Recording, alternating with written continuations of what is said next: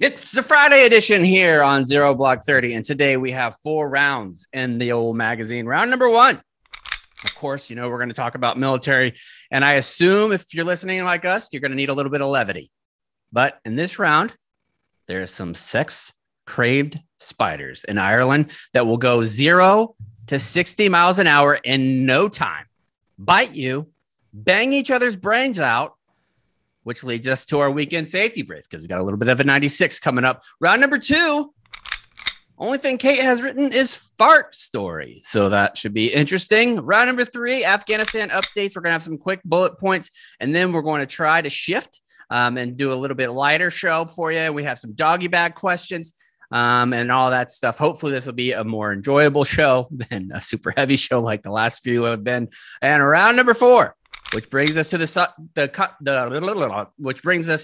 saga of the congressman from Oklahoma named Markwayne. You would think that has to at least be 2 words. No, my friends, that's 1. Markwayne Mullin. That's right, Markwayne. And he went John Wayne on everybody's asses in Afghanistan, or tried to at least. They can't find him, I think, still. He popped up. He finally popped he's back. up. Still an interesting story, though. I can't wait. Who's back of the week? John Wayne. John Wayne. Or excuse me, Markwayne. Markwayne. One of those Waynes. Yeah. Wayne. Yeah, Wayne. They're back. Wayne's world. We're just living in it. Am I right? not to be confused with John Wayne Bobbitt, right? Right. Do you guys buy? I don't think John Wayne gets all kinds of credit. He doesn't look that manly to me. Like if I saw John Wayne, I would think I could whoop his ass. Well, I think everyone's perception of him was based on the characters he played, right? And the way he spoke and that deep baritone voice. And he was always playing these rough and tumbled characters. And I think that's how he's framed. But I could see how maybe you look at him and say, you're not that bad. You know what John Wayne reminds me of? I feel like every group of kids growing up had that one. There's like that one dad in the neighborhood who was kind of the scary dad. Yeah. Like you never saw him laughing or smiling. He was always like, "Close the goddamn door, Kenny." You're not like, air conditioned in the neighborhood. Yeah, scary dad. I feel like John Wayne has big time scary dad vibes.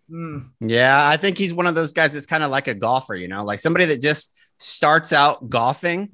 And so they're going to go and they're going to buy the most golfing looking clothes. Basically, they're going to dress like cons, and they're going to go out there and they're going to think they're going to shoot better because they're dressed like a golfer.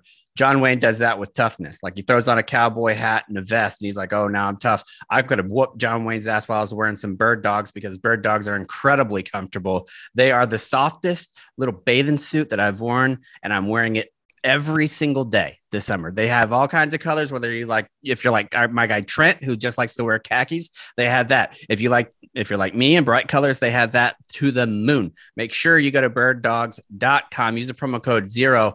It is a great product. If you've never worn one, they're legitimately amazing. They stole Lululemon's designer. Cons, you're a huge Lululemon guy. You used to be, yes, right? But I'm also friends with the guys at Bird Dogs, so I feel like it's okay. Yeah. And Pat, my man, drop Pat. That he was friends. Name drop Cons. Wow, my goodness. Sick. So I haven't dropped a name in a while. I had to bring it back. I got to stay on brand. Yeah. Mm-hmm. Yep. My man Pat's been dropping his wagon he got camouflage bird dogs that he's been wearing that they're really cool looking. Yeah. And that's good for Kate because he doesn't even have to wear underwear there. So it's built-in underwear, which is an absolute game changer. Kate, that's one thing I know about Kate. She's constantly worried if people are wearing underwear. She doesn't like it when they do. So Bird Dogs takes that out. She doesn't even have to ask if you're wearing Bird Dogs. She just can assume, which is very, very nice. Make sure you go to birddogs.com, enter the promo code 0, and you're going to get free whistle football. Oh, yeah, that's right. I'm so excited about when I read it earlier this week. I forgot about the whistle football. I have a whistle football. Been chunking that thing all around the old pool. Cardi can do one-handed grabs now off the diving board of the whistle ball and throw it back all before hitting the water. It's incredible. So much fun. I think that's fantastic that Cardi's doing the one-handed grabs in the pool because nothing looks cooler in front of your friends. But I have to take a stand. I'm so tired, and maybe it's dying out a little bit. I'm tired of people oohing and on about receivers in the NFL making one-handed grabs in warm-ups when it doesn't matter at all. Like, okay, yeah, they're professional athletes with strong hands. They should be able to do that. I'm over it. I don't care that you make one-handed. Also, they're not doing it because their hands. They're doing it because of the gloves. Right, do it without gloves. Yeah, there's definitely some tack on those gloves. I'm not impressed anymore. Odell Beckham Jr. I'm only impressed if it whistles like a Bird Dogs football. God damn it. It does right there. And you can get it with the promo code Zero. You're going to love all that stuff. Birddogs.com, promo code Zero. All right, let's get going with the actual show because there's a lot of things happening in the world where for the last couple of weeks, we really had tunnel vision on what's going on in Afghanistan. We're going to brighten that horizon out a little bit. Kate is, well, I guess all you guys really. You're in the midst of a big time soaking storm. Wet, chaps. Not in a good way. Not in the great way. Not in the kind of way you get when somebody tells you their high ASVAB score. That's more of a Babadook kind of. When you were trying to date somebody military, did you focus more on the overall score, or did you go with GT score? Oh, overall. Okay. Absolutely. Yeah. Right. Big time overall. Because you got to get a well-rounded person. That's exactly right. But no, I just want to talk really quick. Obviously, Hurricane Ida, now post-tropical depression or what have you, came through the Northeast last night. If you're down south and you dealt with it, you're probably going to roll your eyes because we're like, it's so bad up here. Because I know you had it much worse. But holy shit balls. First of all, I live in this little bubble where I don't pay attention. Yesterday it started getting cloudy and I get off the train to pick up my son from daycare and I'm like, oh, it looks like it might rain tonight. I didn't even realize what was about to happen. I get home, the flooding starts, our street becomes a river. I'm going out into the porch watching cars. And that's not an exaggeration. It was it was very, very deep. River. Our parking garage is below the building. All of a sudden, the neighbors are in the hallway. All the cars on whatever level, they're all flooding. Get your cars out. But there was nowhere to get your cars. Ignorance is bliss. I still have not gone down there to check on ours. No, it's like a bank account when you're in college. You don't look at that thing and it's not a problem. I don't want to know. And you know me with my old car. Was it towed? Was it still there? I don't know. It's hard to say. So this one's newer. You have a lot more money tied up into this one. This is a brand new. lot more blood, sweat, and tears too. And we all were very involved in this car, so we're all invested. Exactly. So I'll have to let you guys know eventually. But please. I look out. There's a river. There's lightning. There's tornado watches and warnings and all this stuff. Philadelphia. My cousin lives on the 14th floor of a. It's a walk up now. The elevators are broken. They just got a warning telling them they all had to get out of the building immediately. She said the whole city is such a risk in penthouse life too. If you're I got the penthouse and this tall building, the things go down. Next thing you know, you got A-Rod going down 90 floors. Fuck that. Exactly. It's crazy. But the videos from New York and Hoboken, and I mean, entire highways just covered, the subways completely soaked. I couldn't go into work today because the trains are out. Just absolutely nutty flooding. Yeah, flooding in Hoboken is nothing new, but it was especially bad last night. I will say, there were some deaths in Queens and Elizabeth, I heard, from people in basement apartments. So that's really sad. Oh my God. But this is just kind of 9 from what I saw. 9 deaths so far. Jesus Christ. Yeah. Kate, you kind of mentioned the people down south kind of scoffing at us. This is the same way when people in Texas, when Chaps had all that snow there, and we all thought what's the big deal? We're not used to hurricanes. There were tornadoes, legitimate tornadoes, videos I saw that went through New Jersey, parts of New Jersey. On the turnpike, you see the toll booth with tornado going by it. Yeah, crazy. Destroyed homes. Very upsetting. I'm sorry to see that happened. Hopefully those people are well insured and just material damage and nobody's lives were lost. But yeah, it was a really crazy scene up in the greater New York City, New Jersey area last night, to say the least. Our CFO had 3 feet of water in her basement. That and Stephen Shea, his house had flooded. Cars down his road and his house, and the cars were all messed up and jacked up. Terrible situation. Also, that's going on in Haiti. New Orleans is going to be without power for at least a month. One of my Jaguar pals there lives in Louisiana.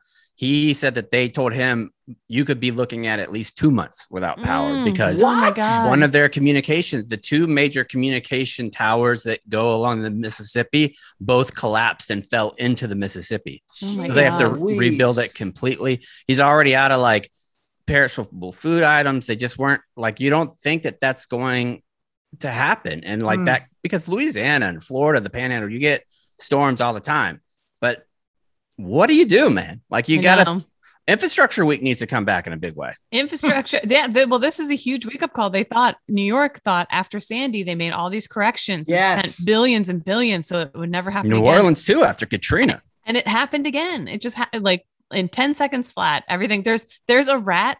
Did you see the video? There's a rat dragging a crab down the subway thing. There's a rat doing. Those New York City rats are relentless. I posted a video meme about that one where the water all around the rat is 2020 and 2021, and the rat is us because college football is back tonight.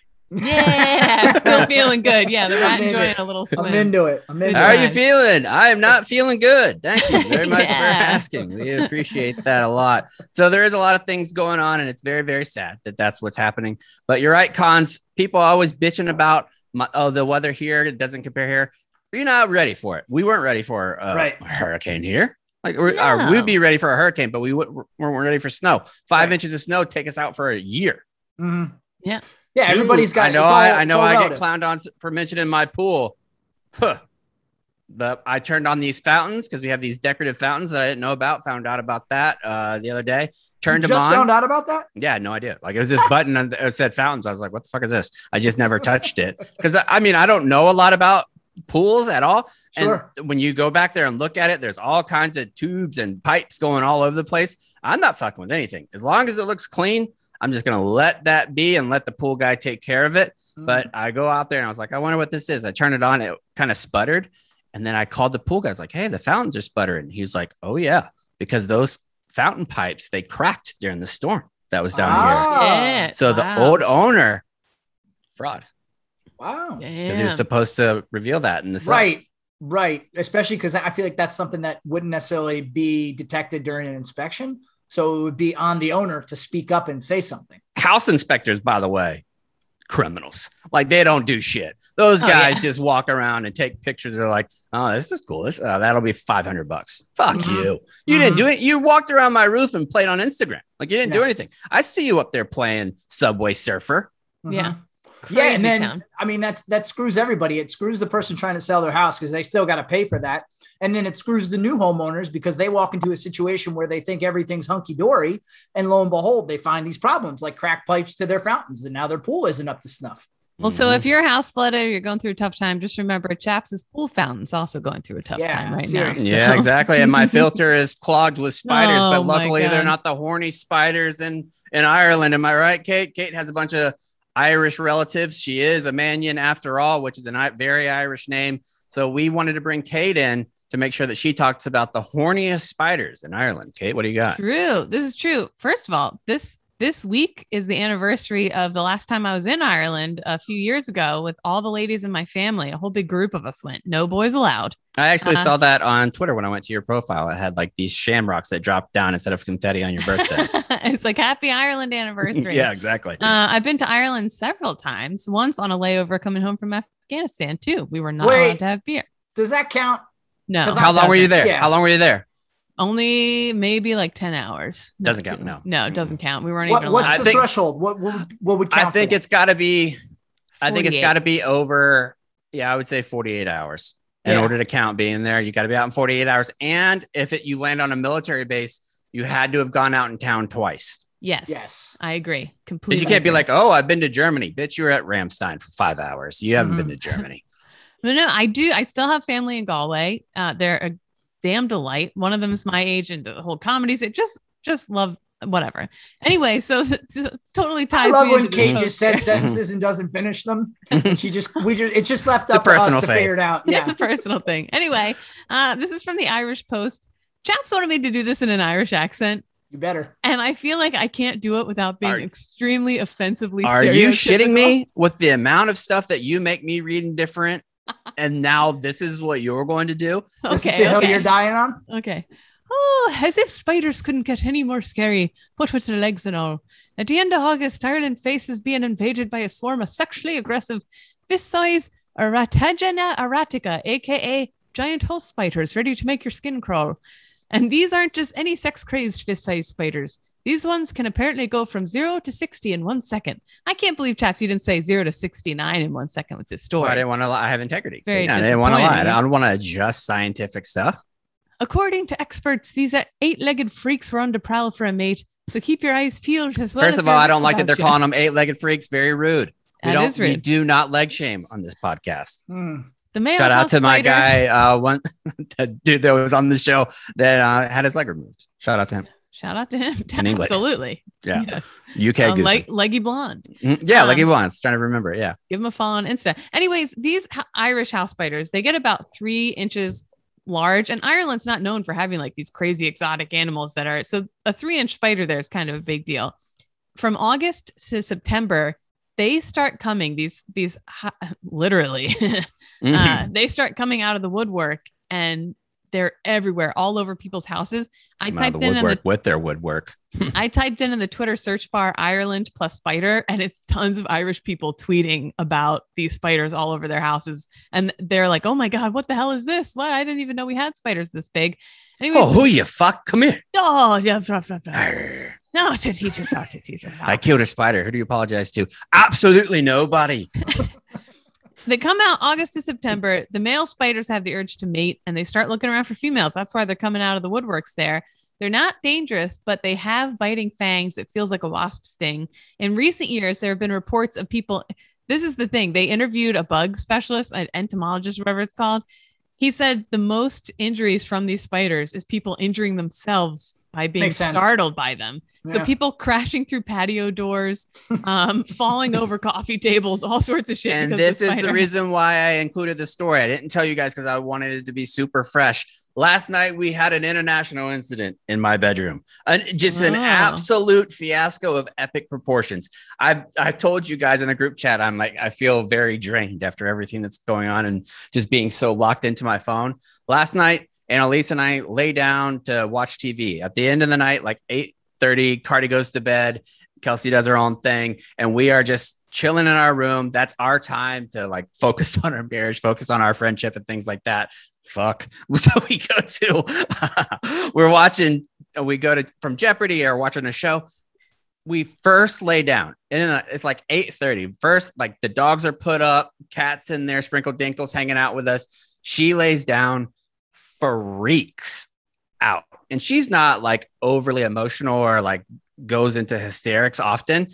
Scorpion. Hysterical. Am I right? No. Jumps up on the bed, starts shaking her head, ripping her earrings out. And she's like, oh my God. Oh my God. And I'm like, what happened? And she's like, a bug flew directly into my ear and I can hear it. And it's walking in my ear. I had to go get this fucking thing, this little squirt gun thing that has a long tube, put it in Annalise's ear. And she's like still going bananas in the fucking bathroom, going crazy, crazy, crazy. And I'm like, just stick your head over the tub so I can use this thing. And we're doing it. A little fucking bug flies out of her ear, like into the tub. And she was like, that was legitimately the most grossed out I've ever been in my life. And she laid back down after it was all done. And she had like dried her face off from all the water I was shooting everywhere. And she was like, I'm legitimately horrified right now. Yeah. And then I had the TV on. So we're watching Chip and Joanna. And she's still like, she just laid there and essentially looked at the ceiling for like 2 hours. I feel like the problem on the back end of that is that any little movement near her ear, she probably thought it was another bug and just paranoid the rest of the night. Exactly. It's like when somebody starts talking about lice, you feel like you have them in your hair, right, Kate? Mm-hmm. Want to hear something gross? Yes. Thank you. Yeah, of course. And all the listeners do too. I don't like to brag. I was in this special singing group when I was a kid. And I'll just call them Mr. and Mrs. B. They were my singing coaches. I had singing coaches to get me to it was like you made it to county and then to state for like singing or whatever. And they were my singing coaches. They were this lovely little old couple. And I stayed in touch with them throughout the rest of my life. Pretty much. We became pen pals. So even though this stopped in 5th grade, wrote them for years, even when I was in the Marine Corps. And then they started getting really old and, no longer in contact. But one of the final letters, he was out. Mr. B was out in the garden. And this was her writing me this. He got like one of those earwigs that they're called or whatever. You know what I'm talking? They have the pinchers on the back. It turns out a couple of weeks later, he starts feeling sick. His whole side, there was a bug so deep in his ear. It was like living in his fucking head. and they had to God. like get it taken out. Yeah, that's like a thing that happens to people. I love watching those videos on TikTok where there's like a roach embedded in somebody's ear or something like that. They have to pull it out with tweezers. I watched the earwax ones where they squirted in the big clump of earwax, and I wonder how you let it get to that point. It's crazy. There was one with it's because you're fucking. Oh, sorry, Nick. Go ahead. There was one with someone. There was something in someone's tongue. It was living in their tongue. Oh yeah. I love that kind of shit. I would kill to have a big ass cyst where I could pop it and it would go. God, that one. Oh, that'd be awesome. That one. This is the last thing we'll do on this kind of stuff, where he squeezes it and it shoots all over the mirror like it's a legitimate hose coming out. It's just absolute. That would just really make my the light round to really but levity the bug to. the bug that reminded me that one time these couple kids in my neighborhood growing up, they were in the woods somewhere near a lake, and I guess this girl, she always used to wear this one little special ring, and it fell off and she didn't realize it, so her friend went back the next day and he got attacked by bees and he died. Jeez Louise. That sounds like a movie. Mm-hmm. It's My Girl. Yeah. My Girl. Yes, actually, that was just a plot of My Girl. Legitimately so sad, though, when she loses that mood ring and he goes in there. Oh, goodness. And then she puts his glasses back on. He needs his glasses. He needs his glasses. Mm-hmm. That's how I feel when I'm wandering around my house without my glasses. My house that I actually got through my good friends at Cross Country Mortgage. They're much like us here at Barstool. They're a people first group. They're dedicated to the fundamentals of mortgage lending, which is a fast, convenient, and less stressful home financing option. And you can refinance there as well. If you're a homeowner and haven't refinanced recently, you might be leaving thousands, if not tens of thousands. Heck, who knows? Could be hundreds of thousands of dollars on the net. I would venture to say that's for the other podcast. I would say that's probably for foreplay, much more than us here. We aren't leaving hundreds of thousands of dollars on the table. There's just no way. But to us, every dollar counts. Like for if you think about over the course of an entire mortgage, that can add up. So it could be hundreds of thousands of dollars. Oh, when I signed my first house, you're absolutely right. It is could be hundreds of thousands. Because when I signed my first one, when I looked at the actual sheet, because you look at the sale price and what you're financing, when you're actually done, you pay like fucking double of what you actually signed. It's absurd. Same thing with the car. Like you could be like, oh, this is a $30,000 car. You look at the payment, you're like, oh, I'm paying $55,000 for this shit. This thing sucks. It's a Camry. Yeah, exactly. Camrys are very good cars if they want to advertise too. But right now it's Cross Country Mortgage. The rates are at an all-time low and they may never be this low again. You know, there's a lot of times that those kind of phrases are not true, like in ads and things like that. This could be true. I mean, the way that how low the rates are right now, they might never get back to this point again. Call them today for a fast free quote for our partners that save you a lot of money, and you will get a home evaluation, which is great just for calling. You must go to crosscountrymortgage.com/barstool to learn more about your future home buying experience or refinance your current mortgage. Cross Country Mortgage LLC, NMLS 3029. All loans are subject to underwriting approval. www.nmlsconsumeraccess.org is where you go to check that out. Yes, Kate. I want to say something. You know what that last round was? You know what the spider round was? You ever have a friend or a loved one, something bad happens in their life, and you're trying to cheer them up, but you're in your head, you're like, oh God, I don't know how to cheer. Okay, you're trying to be all wacky and goofy, and you're making it worse. Mm-hmm. Yes. Okay. Yeah. That's what we did. I don't know. I feel like we're like, Afghanistan's tough, but check out these Irish fucking spiders, everybody. Big news. You can't just have tunnel vision, Kate. People forget that. If you get into the tunnel vision, you're in the fatal funnel. You got to keep your head on a swivel. You just got to look around. Our intentions were good. Gosh darn it. As they say in Ireland, the road to hell is paved with good intentions. And I like how Kate trusts me too. Like I sent her this link of like, oh, let's talk about Irish spiders that like to fuck. And she's like, okay, even though she knows probably deep down that's a terrible subject for a podcast, but we made it work. And I just wanted to tie in Annalisa's stuff without telling you guys, because I came in the clutch again. And I honestly believe my time in combat has made me a much better husband and a much better dad of responding in stressful situations and being able to do it. Kelsey had a seizure one time. I was just like, I'm in there. I'm doing it. Cardi's falling down the fucking stairs. I'll jump up out of the couch. Legitimately, one time, Cons, I know how you joke, I'm not an athlete. No, Cardi fell down the stair, jumped down, saved McCartney for her head, their head from smashing into the wood floor. Could have been bad. Could have been bad, Been but bad. we're there. I credit that to the Marine Corps big time. All right, let's move on to round number 2, which is what? What is round number 2? Round number 2 is a fart story, my friends. Yes, the old fart story. You got so judgmental there, and then you put in fart story. Yeah, I'm judging your spider topic so hard, and then I'm like, wait till everyone hears this fart story. This is trash. He's not putting any effort. Anyways, let's talk farts. First of all, farts. You ever have one that was super embarrassing? All the time. Like Kate at Rough and Rowdy. Did me at Rough and Rowdy is one of the worst meet? ones. And we got done a Rough and Rowdy. It was the military one, and I bent down to pick something up, and it literally just came out so crazy. Another time was at this.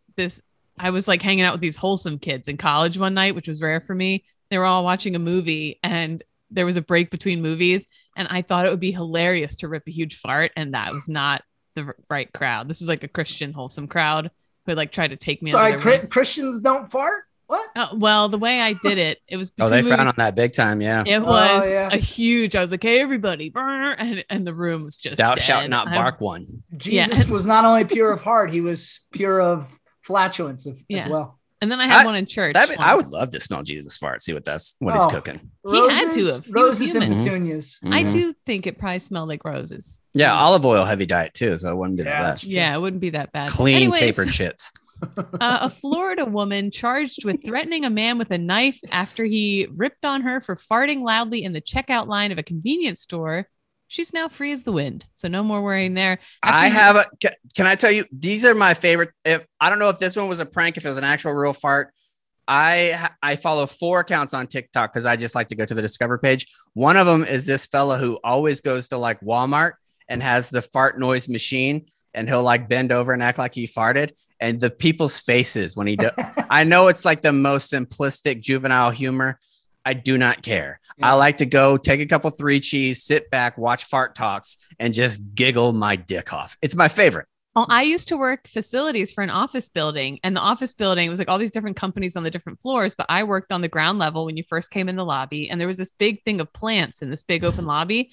Well, I would sit at this little computer desk kind of in the lobby. I had a remote control fart machine, and people from the different companies would always gather and talk around the plants kind of. And I would have this remote control thing that would make it fart sound. And they'd always be like, huh, like a real who'd done it. And it like got me through the summertime. It's great. Just so much fun. Just a little fart goofing never hurt anyone at all. I mean, I've been in that. Well, in this story, that's not the case. True. But Kate, I remember when we went to DC and you were wearing your red outfit and you're like, this red outfit really holds the old fartaroons in. And that does happen. Like for me, I've been at churches where before I joined the Marine Corps, when I would go to church consistently, where it was just wooden pews and I would have on like actual slacks with like a tighter belt. And it's like, it keeps all that stuff in. And that feeling when you think it's going to be a little SBD action and you could just blame it on any one of the 8 people around you when really you're the epicenter of it all.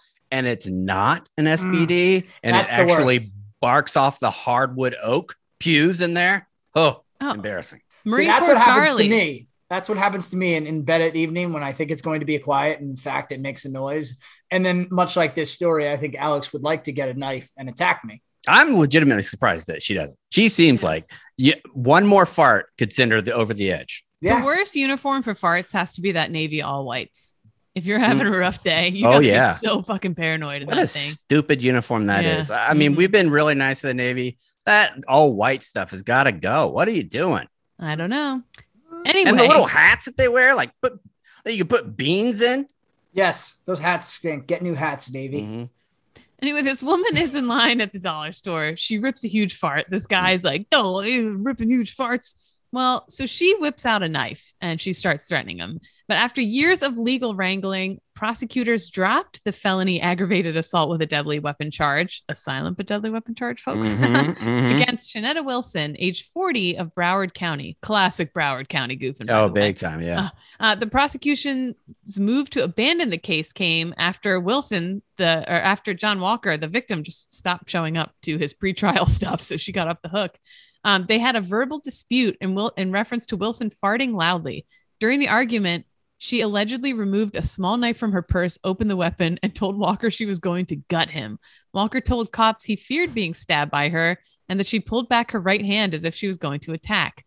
She's a mother of 4, And so that didn't go over very well, but she's off the hook now because he just stopped showing up kind of. But I absolutely think she should be off the hook too, because if you're a mother of 4 and she's 40 now and she's 37, so she has 4 kids and she's there, she just never gets a moment to herself. She must be having a rough day and she lets one bark, and then you're going to stab somebody. I got to say, this woman, wild card, just an absolute wild card. Let her fart. How dare you call her out for it? Yeah, I agree. So I'm glad she's off the hook for that. That guy needs to grow up. Don't act so fucking insulted. Everybody does it. It is a weird thing to think about. Everybody reaches back and wipes their butthole. Like, that is weird objectively. Sure. It is. Yeah, sure. We'll stand by that statement. Something to think about. That was Listen, another I'm just spider trying round. I'm just trying not to say anything that's going to get me in trouble later, where I'm defending anybody farting, because can I tell you something? Well for me. You want to know the most outrageous fact of all time? Of course I do. Yes. Annalise and I have been married for 12 years. I have never heard her fart. Never. Wow. And I tell her, I'm like, babe, I don't care. You let them rip. I don't want your belly to hurt. I'm not selfish. If you want to let them rip. And she's like, I just don't need to. I've actually never farted in front of Pat. He watched me shit myself while I was having a baby, but you've never farted in front of Pat? Nope. I thought you'd definitely be a fart goofer. I know. Like some of those fart talks where those couples are just going back and forth and spraying ass all over each other. Grow up. That was my previous relationship, and then I got divorced. So I was like, maybe I should reel in the farts this time, So trying something new. Keep things romantic. Yeah. Unless you're into that kind of thing. All right, let's actually move into some super serious talk. Normally we have trouble shifting from serious to not serious. We're going to give it our best shot here because this is actually important news. It's the updates from Afghanistan. We've been following it all week, and there is quite a bit of updates because the last plane officially left Afghanistan. We officially have that. There is no more U.S. troops in Afghanistan. Kate, walk us through what's currently going on. Yeah, I'm just going to go through some bullet points of here's the latest with what's happening there. I mean, I still want to keep following this. I don't want Afghanistan to fall. It could never fall off our radar, but I want to keep bringing up little stories of it. More than 24 students who attend San Juan Unified School District near Sacramento remain in Afghanistan days after the last military planes left the country. The 27 students from 19 different families are of all age levels from elementary school to high school, and they were in Afghanistan for personal reasons, most visiting relatives over the summer break. They were all scheduled to come back right before school started. So that's a case that I know they're following really closely. According to an admission obtained from the State Department, Biden officials recently directed federal agencies to scrub their websites of official reports detailing the $82.9 billion in military equipment and training provided to Afghan security forces since 2001. Nothing to see here, folks. Nothing to see here. The scrubbed reports included details accounting what the U.S. had provided to Afghan forces. For example, 208 aircraft and helicopters. We've seen those in some other teams' hands recently. 75,000 war vehicles, including 22 Humvees, 50,000 tactical vehicles, 1,000 mine-resistant vehicles, 600,000 weapons, 350,000 M4 and M16s, 60,000 machine guns, 25,000 grenade launchers, and a partridge in a pear tree. Good one, Kate. I just want to say, Kate, unbelievable numbers reading. That was absolutely... Kate, they were rounded, but still, Kate the nailed round it. numbers. They were rounded, is what it was. Mm-hmm. Thank you. Mm-hmm. But still, credit where it's due. The State Department said, yes, we did remove the reports, but it was only to protect our Afghan allies. Okay, shut up. Shut up. The State Department, speaking of, said that 100... Oh, fuck. Here we go. I love that. I love that. This happens to me when I brag about how good I can read an ad read. Said that of the 124,000 evacuees from Afghanistan... here comes a hard one. 31,107 have arrived in the U.S. between the 17th and 31st of August. Of those, almost 24,000 are at-risk Afghans. No, what does that number say? Including 23,800. Yeah, let's just keep it moving because this is actually pretty serious. Yeah. I'm sorry. I'm sorry. Anyways, of those, a whole lot of them, the bulk of them are special immigrant visa holders. They are people who are at risk. Quick thing, people, we are getting so many DMs. I'm getting tons of them. How can I help? How can I help? I don't want to sound like a dick. Google, how can I help Afghans in my area? And tons of answers pop up, genuinely good ones, but some quick ones. Amazon wish list. You can go on Amazon, find wish list, and there's actually stock a refugee's home option, which is awesome.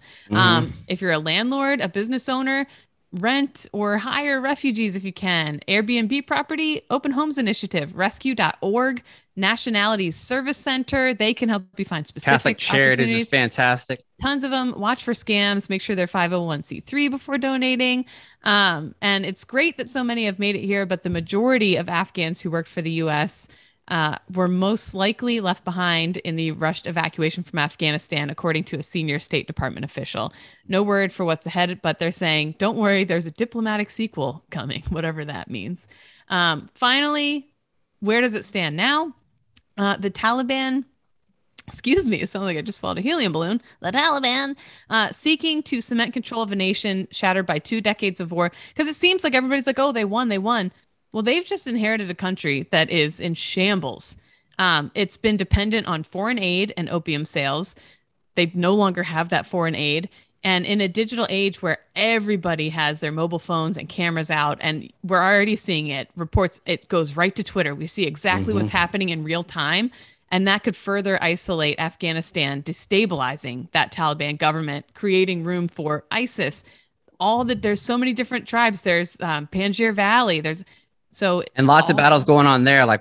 It's almost assumed here in America that the Taliban is going to be the ruling party there, but they're not giving up without a fight. I've seen a ton of videos going around of different groups trying to battle ISIS, taking down their flags and regaining some control. So hopefully the good guys there actually are the ones that end up winning. We have also seen a ton of reports going on, and it was disheartening. I'll admit a lot of it ended up being doctored or told incorrectly. Like one of those stories we actually mentioned here last week where the helicopter took off and it looked like it was hanging a man as he was going on. That wasn't the case. It was actually an Afghan pilot, and the guy had a flag and he was on a harness and all kinds of stuff. So it wasn't accurate. That's something that I want to remind the listeners when you're seeing all of this video. Remember how strong propaganda is, because there's going to be videos that come out from the Taliban that are like, look at all this good we're doing. We're helping, we're feeding, we're doing all this stuff. Don't believe everything you see, just like you normally do here in the United States. That's a good reminder there. Another concern was, what are we going to do with all this money and all these weapons that has happened? And Kate went through some of those things, like the Blackhawks. Obviously, nobody wants them to have that. The helicopters, 208 aircraft, 75,000 war vehicles.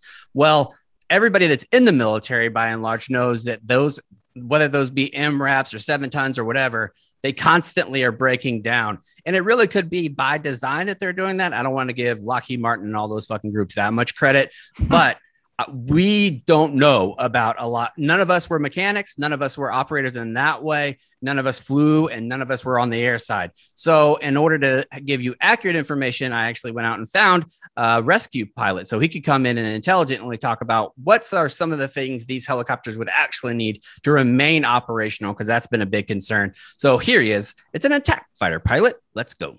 Hell yeah.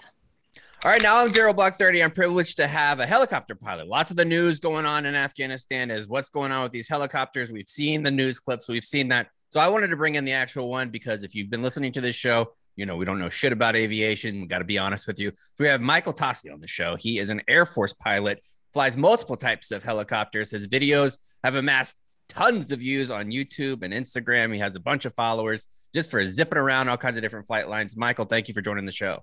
Thanks, Chap. Appreciate the intro. And if you know anything about pilots, we're always happy to talk about flying in helicopters. Yeah. And usually when we have pilots on, I like to ask them to just teach me how they stay in the air. But helicopters actually make more sense to me than like the regular planes. I'll never, ever understand the physics of how a regular plane flies, but a helicopter makes more sense to me. Like it's more natural, I think. I will be a little bit honest. It flies more naturally. Like it flies more like a bird does. You kind of decelerate, but I will be honest. There's some serious voodoo magic that goes on with the aerodynamics. Even as a pilot myself, I like to keep a little bit of gray area in terms of how exactly they work. I think if you know all of the physics, it may actually make you a little bit more scared than a little bit of day to day. Yeah, I remember the ZBT crew, we were going somewhere and we sat down with some United pilots and we were like, so how does this plane stay in the air? And they're all like, honestly, I know like the scientific answer. I don't really know. Like, I don't really understand how it works either. But I want to get into your actual career because you're a rescue pilot. So talk about that a little bit and what you like day to day. You're out. You're on call. What is a day to day type of thing that you could expect to see while you're out? Yeah, so I actually have sort of two careers, if you like. I started in the Air Force through the HH-60 Pave Hawk, which is, of course, a combat search and rescue helicopter. We do CSARs, so combat search and rescue, and then we also do CASEVAC or medevac, which has been a bit more common for the past 20 years. So interspersed with that, I've also been in the Guard. So I've had other careers. I ran a small helicopter tour and charter company for a few years. Sold that, the rest of that to my partner, went back to the military for a bit, and now I fly for Boston Med Flight as a H-145 medevac pilot. So I do pretty much the same thing, or two very similar jobs, both the military and the civilian world. And being on a helicopter and being the pilot, this is a question that I have because we have seen a lot of the Afghan pilots that are staying and maybe defecting over to the Taliban.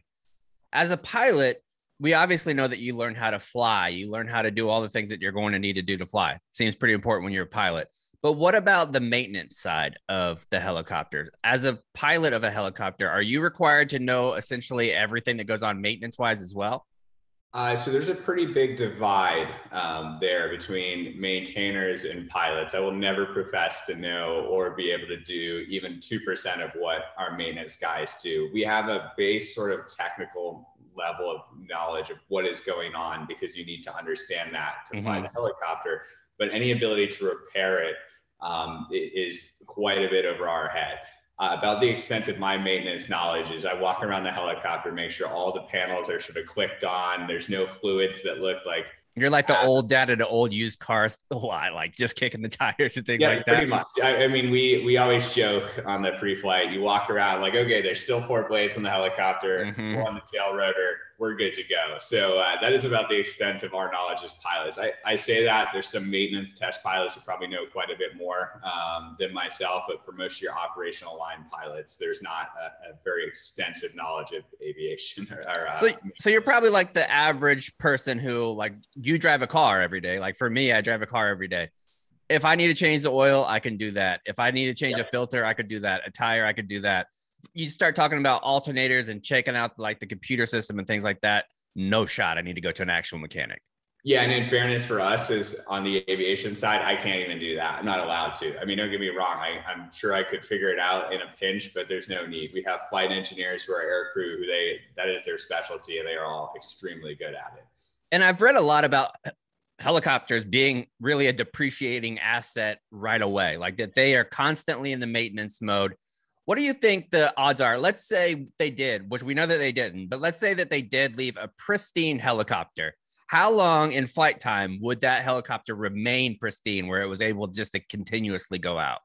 That's a great question. So, for all the folks concerned about, hey, these helicopters are going to be flown, employed against, innocent civilians, enemies of the Taliban. There was a pretty big debate when we even gave them helicopters to start with. We initially gave them Russian helicopters, so Mi-8s, Mi-17s, because they were almost simple enough to be maintained, and just to be what's pretty blunt, a third world country.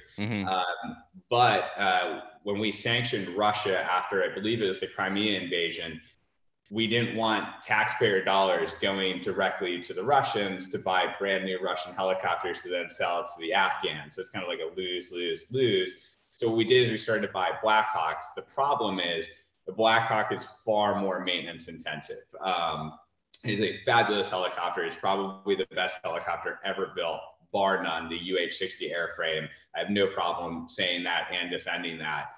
But you have to have a first world maintenance structure and system. I mean, you're talking in the first 10 hours, that helicopter, even if it's left in perfect condition, is going to start to need inspections. There's a 15-hour inspection. And yeah, it may get. And that's flight time, 10 hours of flight time. And that's nothing. I mean, that's not a whole lot. Yeah, you hit your first official inspection. I believe it's, again, our maintainers know a lot more, so they'll make fun of me when they watch this. But I can't wait for that. First inspection is around 15 hours or so, and that's assuming nothing breaks before then. You know, there is a decent chance that you have some sort of malfunction even before that time, that you would need maintenance to fix, and particularly how many times you shut it down, start it back up. Each time you incur more and more risk of something breaking. So even a perfect helicopter, absolutely pristine, fresh on all its inspections, I would suspect you never get more than about 20, maybe 50 hours out of it before something substantial breaks that you're going to do. I mean, that's honest to God insane with how much money you spend on those things. 15, 20 hours that you got to put them in. And I was talking to Jack McCain on Twitter about it. And he got into a discussion with some other helicopter pilots. And I just sat back and kind of watched the conversation unfold about parts, because it's not like you can go on Amazon and order a part for a Black Hawk. Like, you can't do it. And a lot of them are proprietary. And he mentioned like parts like honeycomb and things like that. So if there was a part that broke for them in Afghanistan, how would they go about getting the part? That's also impossible, right? Yeah, absolutely. It's difficult enough to start with, even when the United States is not actively embargoing your ability or precluding you from getting those parts. Even if you were to just sort of be a friendly actor that wasn't hostile out to the United States, it's difficult to get those parts. That supply chain just around the world, I mean, it is a very robust infrastructure required to operate a UH-60. Especially right now with COVID, you can't even buy parts for a John Deere lawnmower, much less a Black Hawk. Yeah, we all are familiar with, supply shortages. Right.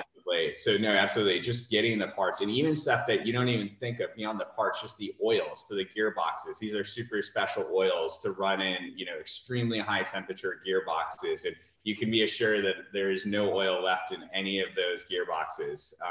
Shouldn't say that too loudly. Yeah, the videos are already out. So I think a lot of those cats are out of the bag.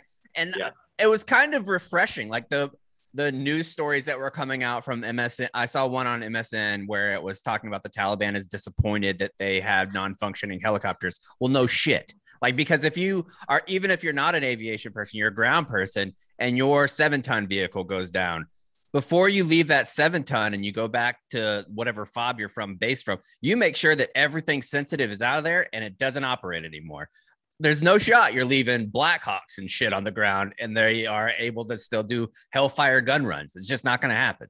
Yeah, and in fairness, the UH-60 itself is not particularly classified. We sold 20 to the Chinese in the 80s. Like, China has perfectly functional UH-60 Black Hawks all around the world. There's civilian operators flying the Black Hawk, so it's a pretty ubiquitous helicopter.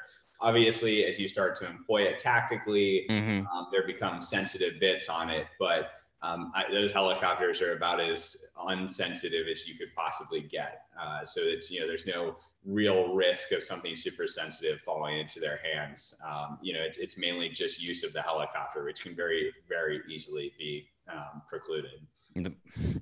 That's great news. I think that is going to really help people understand what's going on, because it is scary. Like, you look at a country that you've fought in for 20 years and you leave in all that type of military equipment. And I believe for guys like me and women that are on the ground too, you know that the advantage that you have by having air and they don't have it. That's a big deal. Yeah. And I will say, it is very sad though.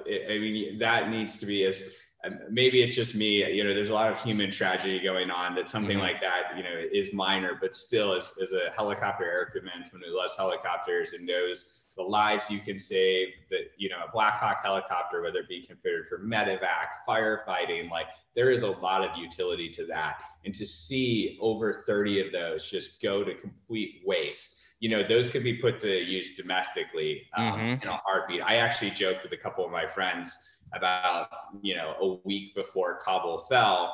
I was like, okay, who's got a couple $1 million in bribe money and an Antonov? Because let's go get, because you could bring those back and, put them to use for domestically now. A lot of civilian operators use them for firefighting in the wildfires. And so it is still, cities who might need them to do things like you do.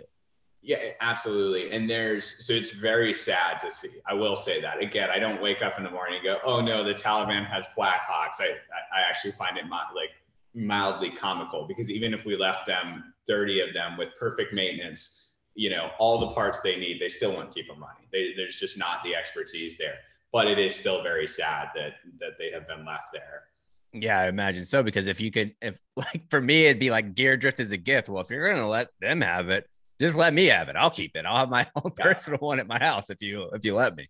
Yeah, and the other one that is a bit sad, I'm sure you saw all the videos of Chinooks left there. So they weren't actually Chinooks. They're CH-46 Frog, which is of course the Marines' twin rotor. But it's really sad because I don't know if you saw that, but one of the ones that did a lot of the embassy evacuations, someone traced the tail number back to Saigon. So that same helicopter that got left there did the evacuations in Saigon. Again, I have to have someone fact check this, but it seemed as if someone did some pretty good due diligence, actually evacuated the embassy in Saigon and then evacuated it in Kabul and then was left there. And it's kind of sad to see a piece of history. We at least need to get that one, put that one in the Smithsonian. It's a pretty important helicopter. Absolutely. Damn. All right, Michael, thanks so much for clearing that up for us. We appreciate it. Stay safe out there when you're helping people stay alive.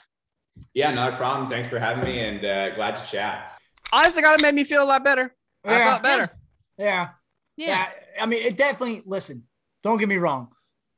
The fact that there was no plan to remove all of that equipment and bring it home with us is disheartening. I understand the logistical nightmare involved in transporting that much equipment, but to know that ultimately it's going to break down because they won't know how to properly maintain it and will not have that sort of access to those weapons and those aircraft makes me feel a little bit better for sure. Oh, a lot better. They only can fly 15 minutes or 15 hours without any type of major mechanic stuff going on. That's nothing. That's nothing. The only thing old negative Kate can think is them selling this to countries that do know how to maintain and use them. Well, because Kate and Cons haven't had the opportunity to listen to the interview, she'll know that is a foolish comment now. So yay! In your face, Kate. I was saying that so that you could Chaps, I would like you before we go into one other segment, but I would like you said this on our Instagram story already and you explained it, and you actually got ahead of this story and you put your old dog training hat on and explained everybody what you thought might have been happening with that picture that was circulating about the dogs in the crates. Yeah, and came to be that you were absolutely on the nose. So could you just, for anybody who didn't hear that explanation for those pictures, could you just explain that now, please? Kate, did you have something to say or no? Well, context, Katie. The super viral images of what seemed to be military working dogs that everyone in the country saw. Everyone in the country said, and the captions were, the military left all their dogs behind to die, blah, blah, blah. And people were furious because and it was a lot of people who didn't comment a single thing about the Afghan people, but God forbid there's an animal involved and then they suddenly care. But anyway, yes, go ahead. Yeah. So you have all these dogs that came out. The initial report said 51 military working dogs are left in Afghanistan. And immediately when those types of things start happening and that report comes out, my ears pop up big time. And I become very alert because that's something that's very near to my heart is the military working dog community. And I was legitimately surprised at first. I was like, well, my phone hasn't rang once. And surely all the different dog handlers that I know, one of them would have contacted me like, hey, dude, this is fucked up. People need to know about this. That didn't happen once. So I just kind of explained to everybody that, one, things aren't always as they seem. The military, the active duty military is never going to leave a military working dog behind. That couldn't be more summarized better than a helicopter pilot that I actually talked to on Twitter as well. He always said that whenever he was picking up a group of Marines, if they had 22 human Marines and 2 dogs, he would report back 24 Marines is how he would come back and do that. The military, when you're with the dog team, that dog team, it counts as a person. When I was in my pack, whenever I was going around and with recon, they would have, if we normally had 5, they would count 6 in there because that was there. Now the military as a whole, that's what individuals do. The military as a whole views dogs as supply. So they view them as the same thing as a blanket or rounds or guns or anything like that. It's a piece of equipment. So they do have that part of it. So it was feasible, maybe. But I knew it wasn't true because I would have heard about it. Well, it ended up being not what I had suspected, to be completely honest. I thought it might have been A&A dogs, because I did see them. They were German Shepherds, and there were some that were German Shepherds and some that were others. Turns out they were mostly from the embassy. They were embassy staff, State Department staff, and like fob dogs, essentially, that have been around forever. All the different Department of State, all the different military working dog handlers, they all brought their dogs back. They all had the pictures of it. We even saw one a week before where there was a dog sitting in a seat with his little ears up, just hanging out, chilling in business class. It looked like they're just chilling. So I think that it went, well, I know now that people went way overboard with it. And the shitty part about it, it's going to be essentially like that Starbucks story that we used to tell all the time. It won't matter that that's not what happened. Those headlines are out there forever. Those tweets are out there forever. Those images are out there forever. And that's just the way it's going to be. You can't put the toothpaste back in the tube. The same exact thing with Joe Biden. There is plenty of stuff to criticize the president about, plenty of stuff to criticize the State Department and Secretary Blinken, but to criticize like Joe Biden for looking at his watch after all of the vans had left and the procession was done, and to make it look like he did it in the actual funeral, was bullshit. Like, why would you do like that? To me, is just dirty politics to make the president of the United States look like he was checking his watch. I'm asking a question though, but his hand was still over his heart though. No, when he did it, he went and they went and saw him because the procession was all the way out, man. Like if you look at it from when it happened, the full video, when it was initially aired on Fox News, it was slowed down a ton. Like, and he just like glanced at it, and someone actually pointed out that it could have been a rosary, or it could just be habit. I mean, how many times have you been someplace that's important and you just look at your watch or you look at your phone to see what time it is just out of habit? Like it's just picking out. There's a lot of shit you could say about Joe Biden. He cares about the troops. Like everything that I've ever seen in his life, I think that he legitimately does care. And I would say same thing about President Trump. If people were saying he doesn't give a fuck about the troops, sure you do. Like if you have to notify parents, you care. Like that's something that you care about. And to say that he doesn't care, he's so callous. There's a lot of things wrong with Biden, but him being not sensitive and not being emotional, not one. I do think, though, he would probably like to take that back if he could. Oh, for sure. Like, he would want to do that because you can't do everything, right? You know, like there's going to be that happens. But that's also the hat you wear when you're president of the United States in this social media age. You better be fucking perfect, because if you're not, you're going to get roasted, because you were going to get roasted anyway. And now there's just a little bit more cannon fodder. Yep. And speaking of dogs, we went to our Instagram story and asked some doggy bag questions, bringing back the doggy bag segment because we haven't done it in a while. So, chaps, are you ready? I am ready. And this segment is going to be brought to you by our good friends at Roman, roman.com/barstool, to talk about U.S. licensed healthcare professionals. With Roman,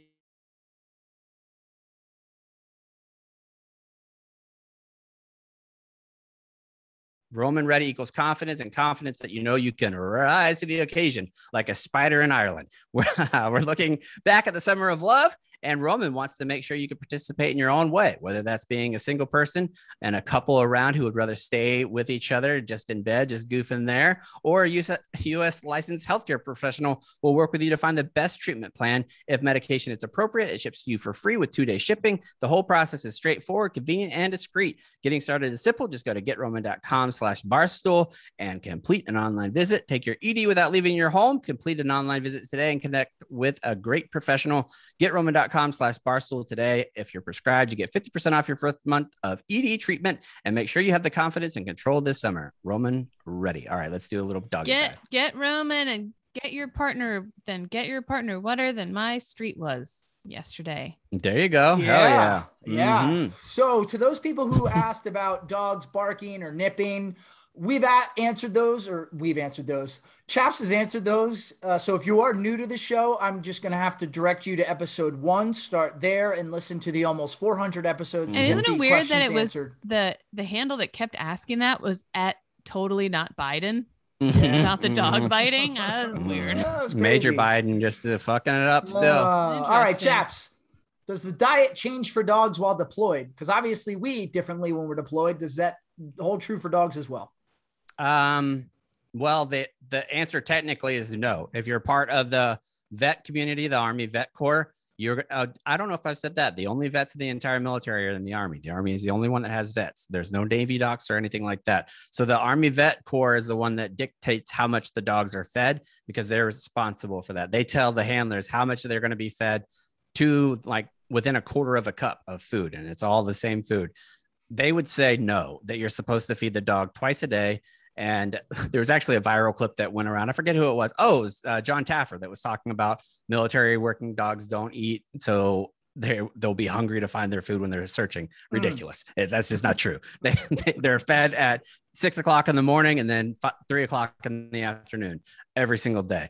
When I was deployed, and I would encourage my handlers, especially if they're out on missions, to only feed their dog once a day and give them not a double feeding, but like 50% more, so that they could have that time. And the reason for that is, if you are a working dog handler and your dog is out and they're doing all kinds of stuff and they had just eaten, you increase their percentage of getting bloat exponentially, and bloat is where their stomach can turn. And if you are out and about on a mission and the vet is, let's say you're in Fallujah, there's only a couple of vets that are going to be in the area. You might have to be life flighted by helicopter for your dog all the way to Baghdad in order to get to a vet. So I would tell my handlers, only feed your dog once a day, so you only have that bloat risk once instead of twice. Interesting. And I also didn't know the thing about the vets only being in the Army and not the other branches. And the vet techs too. The vet techs are only Army too. Interesting. Do dogs get PTS? Oh, I definitely, for sure. And you could see that in dogs that come back from deployment that are been around explosions, very specifically explosions. They will be very averse to it. And I would say it's more difficult for the dogs to recover. You almost don't see it where they recover, because we have cognitive ability to process what's going on, because we understand it. They don't know what that was. So they think, even if they're back in Okinawa or they're back in Cherry Point, North Carolina, that same shit could be here. Like, you can't be like, hey dude, look, we're going to war right now for 6 months and we're going to be back. Like, they just don't know when it's going to pop up again. So you could see they're really spooked, but we do training along the way to decrease that, to decrease that too. So like exposure therapy and things like that. Cool. Can you adopt dogs who fail out of military dog working school? You actually can. And you go, if you want to do that, go to the 331st Squadron here at Lackland Air Force Base. There is a link for adoption. Some of them won't even be dogs that were in school that long. And a lot of people think military working dog, oh, that's going to be mean. Dogs fail out because they're too nice. Like, they don't want to attack. They don't want to do any of that stuff. And they will fail out because they just don't want to work. They're just low drive and they don't have any desire to do it. And they aren't going to do it for long periods of time. So they don't make it through the program either. And if the dog is really aggressive, you're not going to get them, because we're not adopting them out. It's against the law. Plus, the dropout dogs are the coolest ones. Like, bro, cool, what's guys. good? Yo. What are you doing? Smoking a little weed. You got a doink to share, man. A fat doink. Yo. All right. They're all Eagles fans too. We got a new puppy, and our older dog has become depressed as a result. What should we do?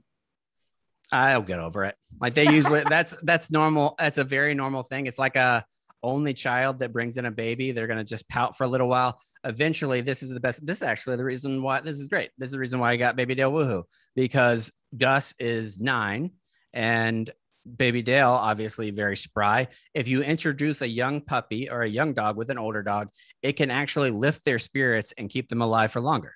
Interesting. Can I get they'll be happy boys. I'm not a dog professional, but I would also recommend taking the older dog for plastic surgery, tightening up the face a little bit, tightening up the paunches, maybe getting rid of a couple nipples. And that way they're feeling a little tighter, a little smoother, a little younger. Hardy was very concerned one day about Gus's nipples. It's when you're a kid, you're like, what the fuck are these, man? And like, what are all these things, Dad? And I was like, those are nipples. And McCartney goes, the top 2, but what are the other ones? And I was like, oh no, dog's gonna have like 16 nipples. It really just depends. And they were like, what? More nipples than 2? This is out. And shout out to my friend's son. Best nickname for nipples you've ever heard in your life. You guys need to buckle up. Any guesses before we get going? Nubbins. Doinkers. Doinkers. No, he calls nipples power bumpers is what he calls them. like that. Okay. I always thought when your nipples are hard through your shirt, I always like somebody say, "Oh, smuggling peas over there, are you?" Because everybody else, everybody baby toes. Everybody else is everybody else in his family has two nipples, right? Like it's just little. Well, I guess she has two nipples too, but it's like a younger sister and then dad. And he goes in, the little boy, he's like 5 now, 4. And when he goes in, he's like, Mom, you got big power bumpers. Oh. That's great. That's so innocent. All right, we got 2 more here. This is for all the new parents and new dog owners out there. Can you train a toddler the same way you train a dog? My old answer when I was in the Marine Corps would have been absolutely that the training concepts are exactly the same. And it's not something that you want to say out loud because people get super offended. But in reality, the training is nearly the same because every mammal is trained the exact same way, where you have where you can either do compulsion, which would be physical, which I don't agree with, obviously. Like I'm not doing that with my kids, or you can do inducive training, where it's more you're giving positive reinforcement and the negative consequences is you are denied that positive reinforcement. So you can, that's the way you do it. There's a lot of the same thing. However, potty training. I've been teaching my son to sniff bombs already. Yeah, that's great for him to do that. But I would not recommend, sometimes I would recommend putting a dog's face in their shit, would not recommend that for a toddler. All right, that's also good. I was going to say, Kate, does Cash, did he just lift his ankles to his ears and sniff his diaper? I mean, he can put his whole foot in his mouth, but. Wow. He's special. But you do, Cons, you use the same exact training standards that you would for dogs with football teams, like where it's successive approximation, where you're doing baby steps. You don't just come in day 1 and be like, okay, we're going to do cover 3 umbrella like that. You don't do that. Like you go in and you learn the basics and then you get more advanced as you go on. Everybody uses the same training principles, whether they really know it or not. It's just how do you manipulate those? Right. All right. Last one. Once reliably housebroken, our dog has reverted back to pooping and pee-peeing inside. What gives and how can we fix it? Needs to immediately go to the vet. Like if you have a dog that is potty trained and reverses back, typically it could be a liver or a kidney problem, or it can be something that you're missing. It could be like an infected tooth. I would get blood work done immediately because typically that's not going to be just behavioral. It's going to be something health related. All right. Well, there you have it. Another successful doggy bag wrapped up. All right. And what do we have next? Is that it? Is that the last one? We have Markwayne. We have old Markwayne Mullin for round number 5. Mark the Wayne Mullin. Can you smell what this congressman is cooking? It's a. And I need to say, Markwayne's name is Markwayne with no space. One word. All one word. No, it almost sounds like Markwayne. Imagine being friends with him and trying to text him Markwayne, and it just like constantly, automatically, it will autocorrect to like Mark Twain. And the worst is you see this represented, Republican, Democrat, whatever. You see this name and you pretty much know what area of the country. I'm like, this is a Southern Midwesty kind of name. Markwayne Mullin. Anyways, he threatened U.S. Embassy staff in Tajikistan. He's an Oklahoma representative. He threatened U.S. Embassy staff in Tajikistan, outraged that they would not assist him in carrying a huge amount of money through the country as he attempted to travel to Afghanistan for an unauthorized evacuation effort, the Washington Post reported this week. Mullin called the U.S. Embassy in Tajikistan on Monday, saying, hey, I'm going to be flying from the country of Georgia to Tajikistan's capital within hours, need a little help transporting a huge sum of cash, to which they said, excuse me, what the fuck are you saying? What the fuck? Anyway, the Oklahoma congressman told the embassy that he planned to rescue 5 U.S. citizens, a woman and her 4 children, from Afghanistan by hiring a helicopter, hopefully not from the Taliban. Embassy officials denied Mullin's request, saying, that sounds batshit fucking crazy, dude. Good intentions, though.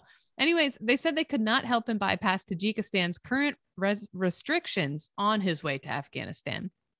Upset by the response he received, he then threatened the top diplomat, Ambassador John Mark, not Markwayne, just Mark on its own. Pomersham, and embassy staff. As of late Tuesday, U.S. officials told the Post they were unsure of his whereabouts. Not fun to get threatened by a congressman and then he goes dark on you. You know, Right. You never know where you're going to. Mullin has been and is currently completely safe, said his exhausted spokeswoman. I'm adding words here. Meredith Blanford in a statement sent out Tuesday night without elaborating his location. Then there he is. He appeared. Mullin posted on his Instagram early Wednesday morning that he's not missing, but he did go dark for a little. Yes, because it wasn't safe to be communicating. In my mind, he was like in a coffee shop somewhere, kind of. Oh no, I think this guy is like, because his bio, veteran, MMA fighter, all these things. This dude is a guy that wants to get into it, but I think that this is like some of the other story. Good initiative, bad judgment. Yes. Because if it goes well, great. And there's going to be people that will line up for the remainder of your natural life to suck that dick until cum comes out. That's just the way it goes down. But what happens if a sitting congressman is taken by the Taliban?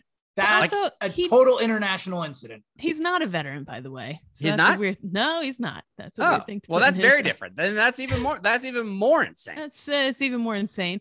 Anyways, he said, have we been helping get Americans out of Afghanistan? Yes. Is the mission continuing? Yes, he wrote. Blanford said Mullin and his congressional office will continue to do anything in our power to bring home all Americans from the war zone that President Joe Biden abandoned. The safety and security of the American people will always be his top priority. Now, I agree. I think could have done a lot more to get a lot more people out. It should not have gone down this way, blah, blah, blah, whatever. But I think we can also all agree, probably not the best way to go about it. No, because we've heard stories about this too. And we've obviously talked a lot about like the digital Dunkirk and things like that. Yeah. I've also heard from a lot of people on the ground that these private groups were a huge distraction. Even though they did go in, like having to deal with that, the Marines having to stop what they're doing and go out and do it. The Marines, Army, say, like, you know what I mean? They, the whole squad, like they were there and they had to stop because these people go. And I think it's almost like a delusions of grandeur type of situation where you start drinking your own Kool-Aid too much. People tell you how badass you are and things like that. And you're like, oh, hell yeah, I am badass. I'm going to go do this as a Lone Ranger. Mm-hmm. It's dangerous and it's a distraction. And it really we are very, very fortunate that some of these things didn't end up insanely bad. Yeah, insanely bad. I think you need to take a step back and just assess the situation. And if any little part of it says, well, I'm kind of doing this so I can say I did this, then it's not something worth continuing. Yeah, to me, this whole thing was planned out from the beginning to get a bunch of clout, to get a bunch of whatever. 100%. It was a whole I think it was obviously a giant dog and pony show. And it's one of those things, like when I was watching those cars drive into the water last night, even though they saw all the other cars that were stuck. And I'm like, you assholes, now someone's going to have to come rescue your asses. Yes. And you knew better. And that's the same with this case. Anybody who's going out of the way to go, now real troops are going to have to go get your ass out if you get into trouble, like all that. And them saying we did take you have it in a sheet here too. And we cut it from last week because it wasn't obviously important considering what was going on. But I do want to mention that two other congressmen did that as well. And Seth Moulton, who's been on this show several times, and Peter Meyer, who hasn't been on the show, but he's an Army veteran. And they went on and they said that we were uniquely situated to be able to identify what the actual threat on the ground is and get firsthand information. It's to me, you could say whatever you want. You can give 80,000 speeches that are an hour long about the reasons why you did it. You did it for the photo ops and you did it so you could say, I was on the ground whenever it was happening and this was what I saw. That's the only reason you do it. You're still putting other troops at risk when you do that too. That's just and they have to protect you. And it's right. And both of these guys were officers. Moulton was a captain that was in charge and like a platoon commander. He knows good and damn well when you go there, it doesn't matter if you're showing up or not. The Marines will not let you just walk around without security. Like you're going to have security. Marines that could have been doing something else were transitioned in order to do some type of security. And they said that we didn't take a seat away. How did you not take a seat away? Did you fucking walk back? You came back. Yeah. So you took a seat. Yeah. Like what you didn't stand all the way from Afghanistan to fucking home. You didn't do that. Right. Now, however, in Mullin's defense, not a veteran, but according to his Wikipedia page, he's a politician, businessman, and former professional mixed martial arts fighter. Okay. He also has an associate's degree in construction technology from Oklahoma State University. So there's that. He's got, could have figured it out. just because you wear a lot of affliction t-shirts and listen to Joe Rogan's podcast. I think he was a pro MMA fighter. Was he? Yes. Mm-hmm. So watch what you say, Cons. You might get No, challenged. Con's about to around. get fucking I don't care. put in a Peruvian necktie. No, I don't care. As long as it's pastel, that's Yeah. fine. I don't think Nick knew what a Peruvian necktie was. It's an actual move in jiu-jitsu, Nick. I saw you scoffing. Let's CrossFit guy. Let's move into a little bit of save round and alibi. I didn't even know he was safe. Oh man, what a dramatic Instagram picture. I just scrolled down and saw it for the first time. First line is, it looks like me when I first wake up. You know, you wake up and you could have had your phone and you accidentally hit the camera button, and whenever you go in and you're like, oh, good God almighty, what is wrong with my face? That's his face right now. Also, this guy, like you said, Chaps, like you thought he was a veteran. The green military t-shirt, the vet beard, that's why. Yeah, he's really. He's not explicitly saying he's a veteran, but he kind of isn't correcting you either. Well, and it's a fair assumption when you went to combat. Absolutely. Absolutely. Yeah. You would think that would be your first time, just like dropping in, be like, "What's up, fellas? Hey, I want to see what this combat thing was all about." What's up, fellas? All right. Shout out Ben Mintz.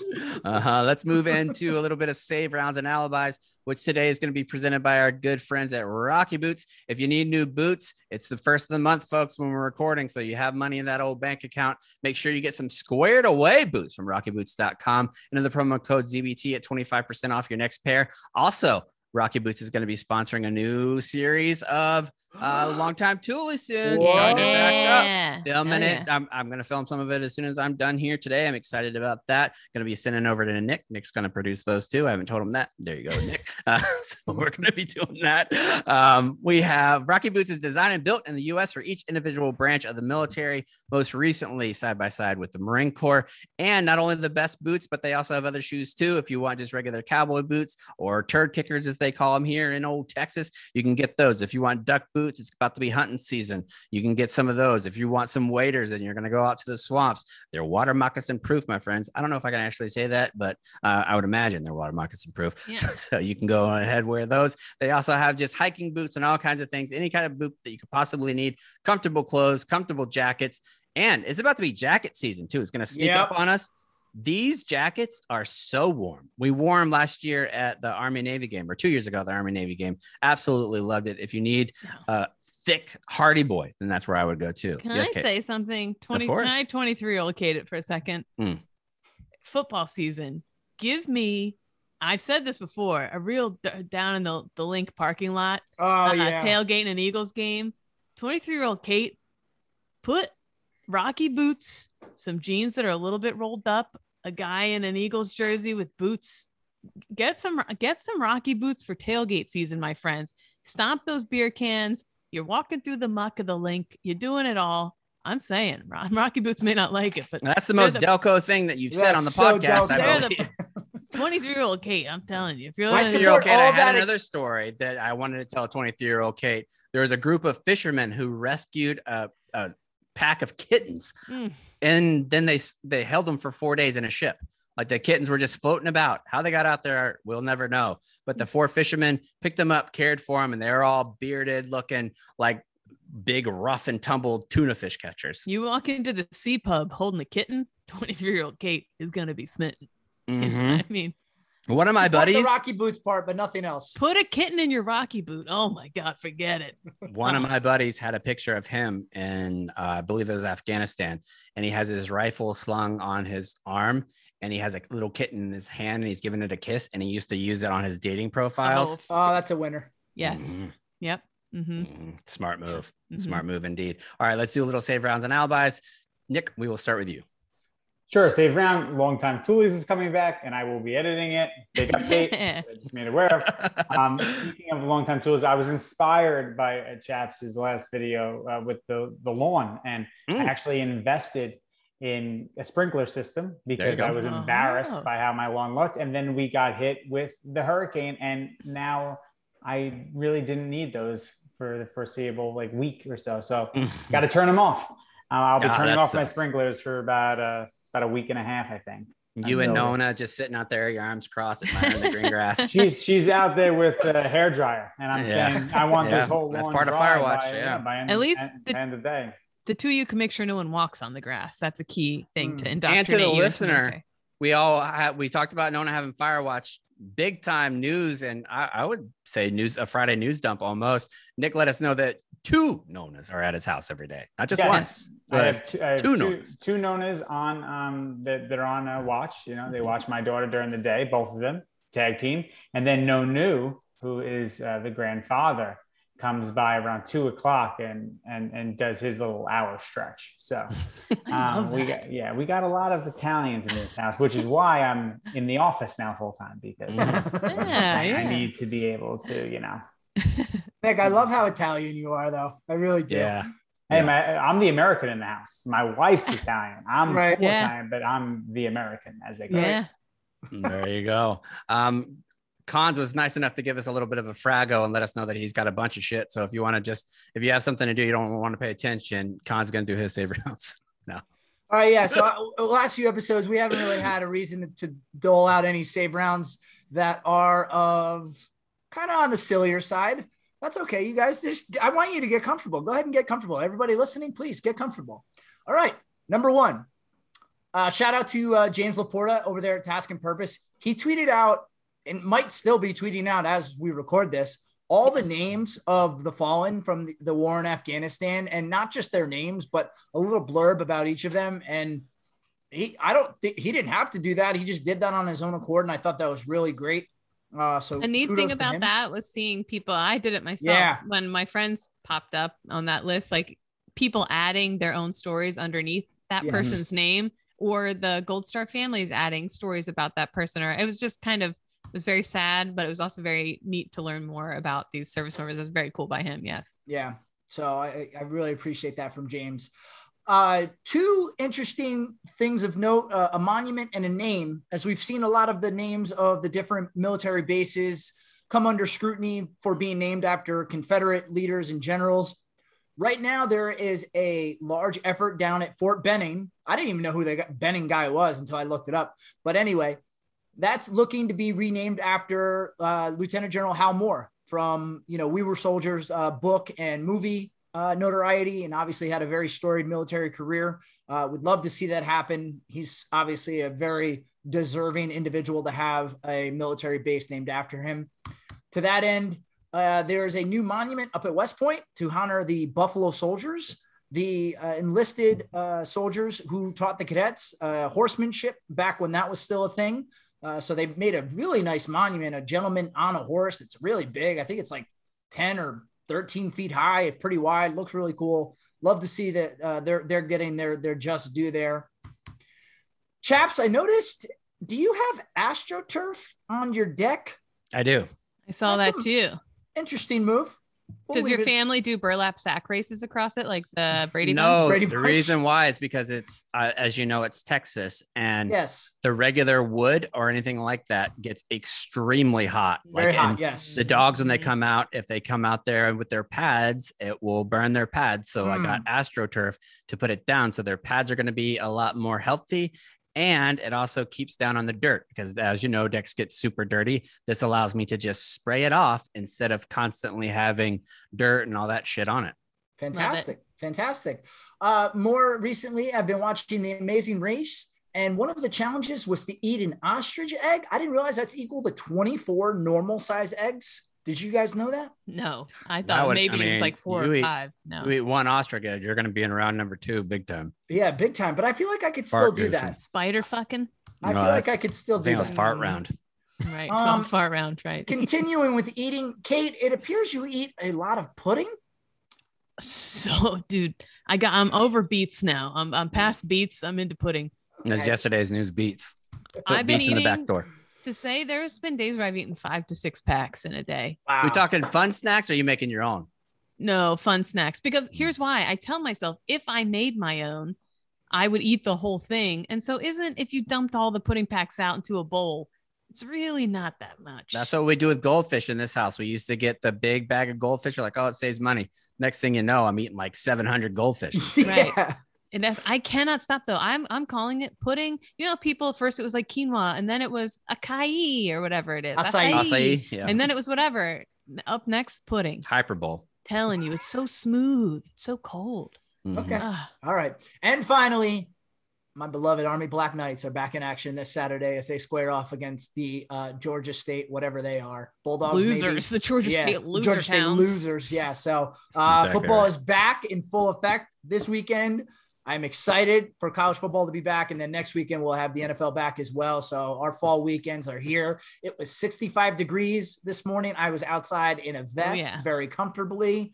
It's a gorgeous, gorgeous day on the heels of that hurricane. So that's all I have. I hope everyone has a very, very enjoyable last weekend of the summer as we really charge hard into fall. Yeah, and I want to dry out. Everybody up there dry out too. There's a lot of people that are going to be. It sucks that they're going to be dealing with that and that cleanup process too. My little save around here is that I am so glad that my jacuzzi is finally getting fixed. Woo. Since I've been living here, my jacuzzi's been messed up. Can't start the show with my pool fountains are messed up. My jacuzzi. You end it with my jacuzzi's goofy. Well, the guy's out there fixing it right now. Like he's fixing both of those things because I wouldn't have been able to do that at all. And I got a air conditioner in my shop, which I'm very happy about. That's, so I won't be sweating, that's good. Sweating all over the place. It's been, I just want to say it's been a crazy couple of weeks, but I have been very encouraged by the veteran community and how much, for the most part, stuck together and tried to accomplish great things together. It's been really awesome to see. September is the start of Suicide Awareness Month, and we'd be remiss if we didn't mention of how much people are struggling right now. There's plenty of organizations that you can reach out to. If you don't know what that is, hit us up. We'll actually put it on our Instagram page tomorrow. A bunch of different ways that you can reach out to folks if you need to. Don't be ashamed to do that. The Commandant of the Marine Corps reached out to all the different Marines and really everyone and saying it takes a little bit of courage to step up, but you have that within you. You could do hard things. And it's something I believe in big time. I'm very, very happy and very proud of the military community for how much they stuck together. No matter how incompetent the politicians were, the military was ready to step up and do what was needed. And that was fucking awesome. And everybody that reached out to us and was thankful for the things that we're doing, it's a privilege to be able to talk to you guys and be able to have this platform and you listen to us. So I'm incredibly thankful. This is the job that I really, really believe in. I love, and I would do it for free. That's all I want to say. Oh, I'd be remiss. It's a 96. Yes. Safe sex is great sex. So you better hold up. My mind is all over the place. Safe sex is great sex. So you better wear a latex because you don't want that latex that I think I'm latex. So wrap it up. It's on the retreat. Fuck me, right? I guess I don't get Oh shit. Sorry, Kate. Wow. Sorry, Kate. What's yours? What's yours? Wait, you said nothing, didn't you? I thought pudding was yours. No, that was mine. Pudding was a caveat. To caveat off the CEO. Yes. It ends also, and I'm about to bring it back down here for a second. Get serious. Just sending so much love. They're searching still for those 5 U.S. sailors who their helicopter fell off an aircraft carrier into the sea off the coast of San Diego this week. They're still searching for them. Just sending so much love. It's devastating. And then just super quick update on those wounded in the blast in Kabul. There's 15 still being treated at Walter Reed.